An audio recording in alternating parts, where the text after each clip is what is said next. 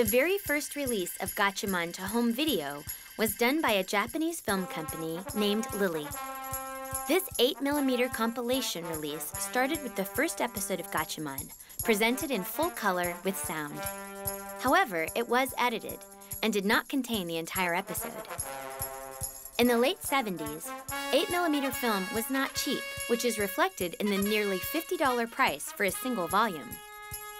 The package was very nice, consisting of a full-color, heavy cardboard outer sleeve with previously published artwork, an inner case with a folding snap closure and protective black plastic coating, the film on its own plastic reel, and a matching audio cassette of the episode in case the viewer didn't have a projector capable of playing back the optical soundtrack.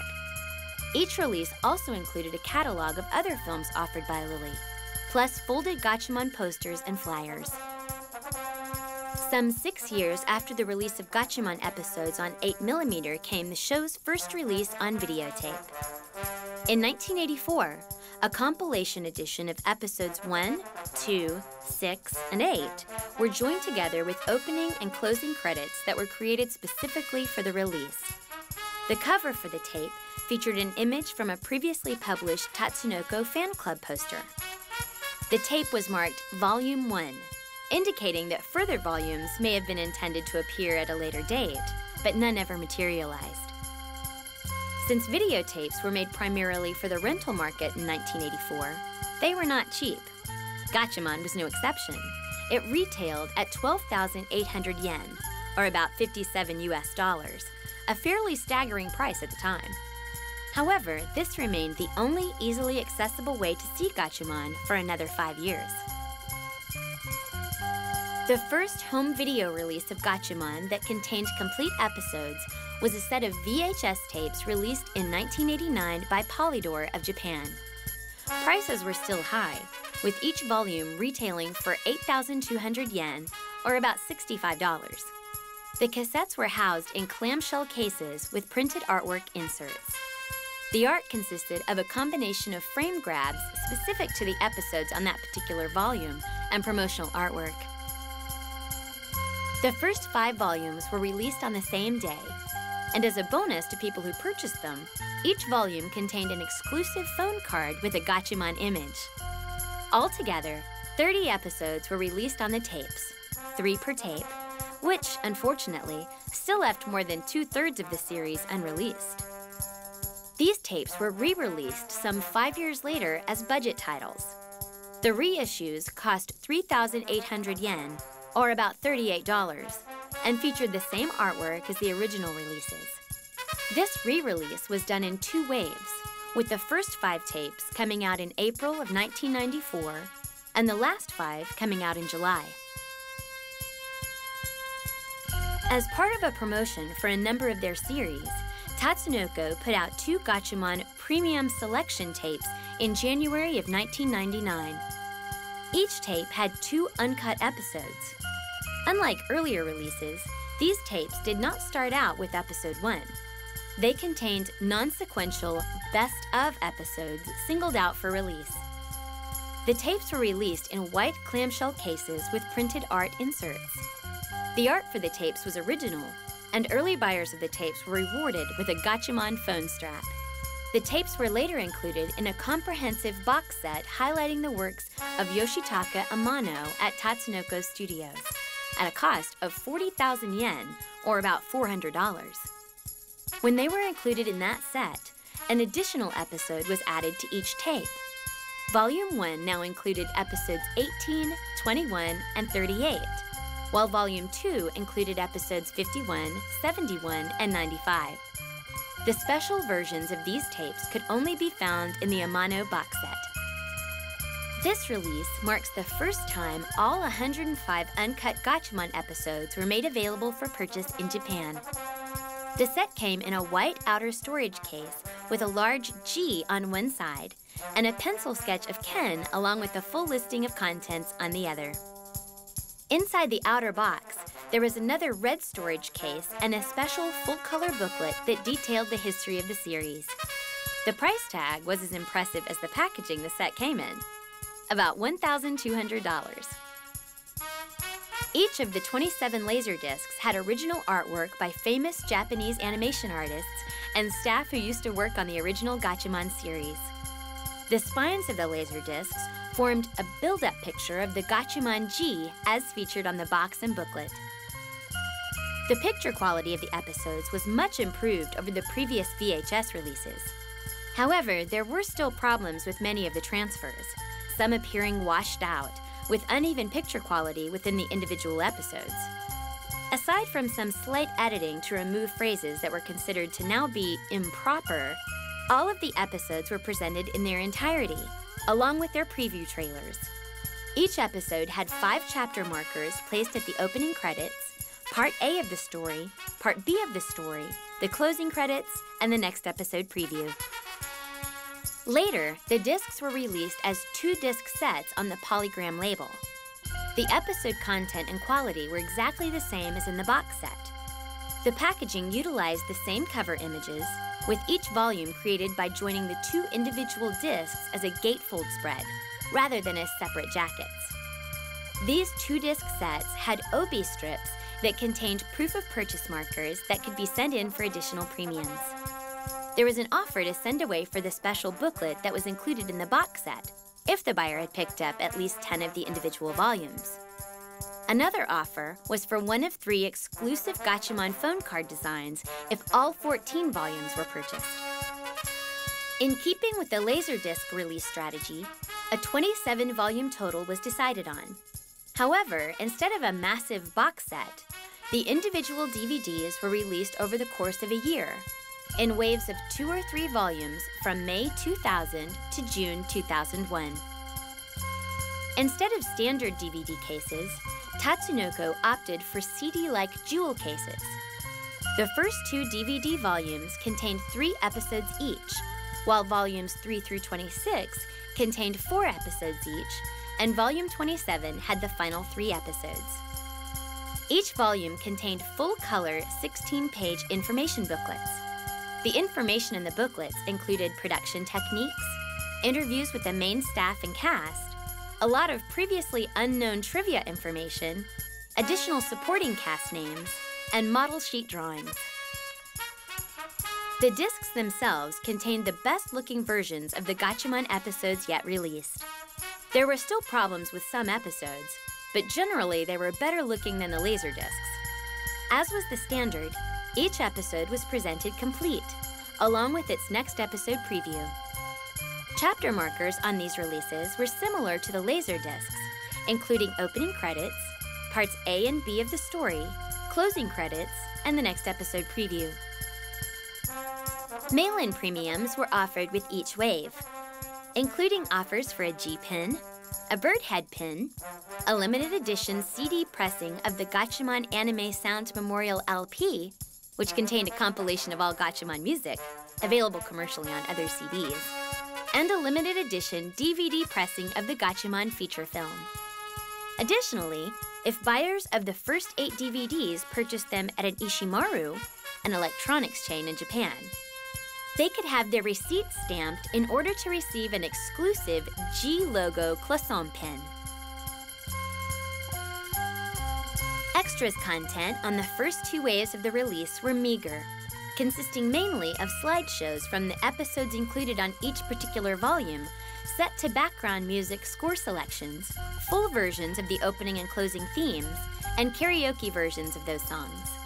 However, beginning with the 3rd wave, bonus material increased, including slideshows of rare sketches, cell setups, background paintings, merchandise photos, and model sheet drawings. 3 years after the individual volumes were released, Nippon Columbia decided to put them all in a box and offer them again at a very reduced price, less than half of what the individual DVDs cost. The major differences for this release were the inclusion of a full-color outer box printed on slick, heavy cardboard, 9 inner slipcases on slick, heavy cardboard, each housing 3 DVDs, and the fact that these releases were in the much more standard DVD keep cases. All of the programming, picture quality, bonus content, chapter markers, and booklet content were the same as the individual releases. The DVD case artwork was different, however, presenting familiar pieces in a new light. The screen images printed on the DVD surfaces were also different from the individual releases. This box was limited to only 1,500 sets, making it a very rare item. This release of the Gatchaman feature film is one of the oddest releases in Gatchaman history. It was offered on a disc format called VHD in Japan, very similar to the CED format in the US. This format, which was never very popular, utilized an optical disc housed inside a protective hard plastic case. Once inserted into the player, the approximately 10-inch disc was ejected from the case and actually read with a needle, much like a record. The film was spread to both sides of the disc, much like a double-sided laser disc, and there were no additional features or extras beyond a brief description of the series on the back cover of the sleeve. Artwork for the sleeve consisted of previously published artwork pieces. If you didn't happen to have a VHD player, the only way to get the Gatchaman feature film on home video was to be one of the lucky few to receive this DVD release as a free bonus. To do so, you had to purchase all of the individually released Gatchaman DVDs or the DVD box set. The feature film disc was offered twice, once for each release, and each time it was limited to 1,000 copies, making a mere 2,000 copies total. The disc came with a letter from Nippon Columbia telling the owner that they had received a very limited item. The disc itself was housed in a white DVD case that was inconsistent with the individual episode releases, which came in jewel cases. And though it did match the box set release better, there was no room in the box for the feature film DVD.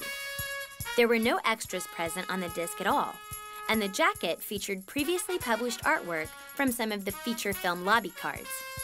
However, despite these minor issues, it was the only way to get the feature film in a home video format that most people could access. This Laserdisc release consisted of all 52 episodes of Gatchaman 2 in a single box set, spread over 13 volumes. As with the original series release, the Laserdiscs were housed in a sturdy outer box with an inner slipcase and individual jackets for each volume. The jacket art consisted of brand new images from individuals who originally worked on Gatchaman 2 as animators and character designers, plus other famous names in Japanese animation. The overall transfer quality for this series was more consistent than the original series, though many of the original splice marks and edits between scenes were actually visible on the screen. However, aside from that, the episodes were sharp, bright, and clear with strong mono soundtracks. There were 6 chapter markers on most Gatchaman 2 episodes, including the opening credits, Part A of the story, the eye-catch title cards in the middle of the episode, Part B of the story, the next episode preview, and the closing credits. Premiums included a large booklet with series information, model sheet drawings, and merchandise images. While not full color like the original series booklet, there were new images and a small bit of new information. The only piece of bonus video content was a brief preview for episode 1 that aired on Japanese TV the week before Gatchaman 2 began. About a year and a half after the box set release, the Gatchaman 2 Laserdiscs were offered for sale individually. The discs ended up being cheaper to purchase this way, but aside from an offer to send away for the special booklet that came with the initial box set, there were no additional bonus materials. The Gatchaman 2 DVDs were released in 2 5-disc boxes, each in 2 different versions. There were the standard box sets and the slightly more expensive sets, which contained miniature figurines of the Science Ninja team, Ken and Joe with Box 1, and Jun, Jinpei, and Ryu with Box 2. Although the figurines were re-releases of an earlier set, these versions featured exclusive, custom, clear color schemes. Each of the 5 figures came with its own stand, which formed the familiar Gatchaman G emblem when joined together. Both versions contained the same program content. Each volume came in a colorful outer slipcase that housed 3 standard-sized DVD cases. The artwork on the 2 slipcases by Shizuo Kawai was new. The artwork on the disc cases was all either previously published or newly composited versions of previously published pieces. When placed together, the spines of the DVDs formed a picture of Gatchaman attacking with the other members of the team in flight behind him. Extras on the discs consisted of collections of early main character designs, model sheet drawings of characters and machinery, a short Gatchaman 2 film originally designed to be viewed through a child's toy projector, plus the complete storyboards for the Gatchaman 2 opening and closing credits. Other extras for the sets included a 24-page, full-color booklet for each volume, featuring a variety of interviews, merchandise lists, photos, and episode synopses. Each volume of this Laserdisc release contained half of the Gatchaman Fighter series. Instead of the more or less standard slipcase and inner case for each set, this release was housed in standard boxes that contained the individual Laserdiscs. The covers of each of the 2 boxes featured brand new art by Ippei Kori. And again, the individual Laserdisc jackets featured new illustrations by a variety of staff from the show and other big names in Japanese animation. Each disc contained 4 complete episodes, with 5 chapter stops, including the opening, Part A and Part B of the story, the next episode preview, and ending credits. Extras for this set were scanned, but included the Episode 1 preview that aired on Japanese TV before the series started, plus clean versions of the 2 Gatchaman Fighter opening credit sequences. Volume 1 included a folded poster of Joe the Condor with new exclusive artwork by series character designer Akemi Takada. And Volume 2 contained the Encyclopedia Gatchaman Fighter, a booklet that featured model sheet drawings, photos, merchandise, and other information. The DVD release of Gatchaman Fighter was done in 2 box sets. Each release came in a colorful outer slipcase. Box 1 contained 5 DVDs housed in 3 cases, and Box 2 contained 4 DVDs housed in 2 cases. The artwork on the 2 outer slipcases was comprised of previously published publicity art, combined with a selection of composited model sheet drawings. Extras on the discs included collections of publicity stills, character and mechanical model sheet drawings, pre-production paintings, alternate versions of the opening and closing credits, and a minute-long Gatchaman Fighter film that was originally made to be viewed through a children's handheld toy projector. A 24-page, full-color booklet in each box featured a variety of interviews, information merchandise lists, photos, episode synopses, and previously unpublished character and machine model sheet drawings.